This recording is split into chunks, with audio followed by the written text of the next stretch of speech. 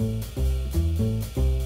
Jim Hatfield and this is IGN News. After being lumped in with another type of dinosaur for almost a century, the iconic Brontosaurus could be returning to its original place in dinosaur history. Although it is one of the more pervasive names in the dinosphere, the Brontosaurus hasn't officially been considered its own unique dinosaur since 1903, when it was first grouped with the Apatosaurus, another member of the same dinosaur family. Scientists thought there weren't enough differences to separate the two, and since the Apatosaurus was discovered first, its name survived in its siblings' wake.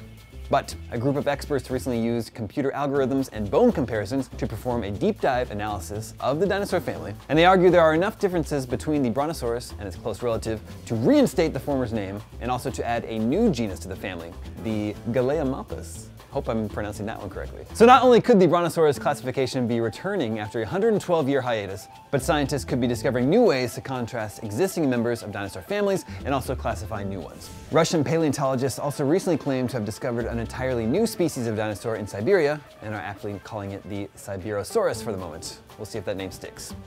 For all your science news, stay tuned to IGN.